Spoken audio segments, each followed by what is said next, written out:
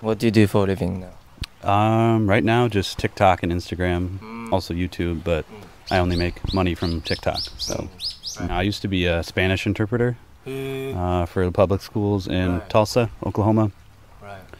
Then I did some work as like a linguist, kind of a contractor. You speak Spanish, English, and Japanese. Italian and Arabic, yeah, as well, yeah. Yeah, I would say Japanese is my weakest language of those. I feel like I'm still learning Japanese, so. What content are you posting? Right now, it's just kind of adventure, comedy. Hey, look at that cool rock. Let's go check it out. Wait, let me make sure it's safe.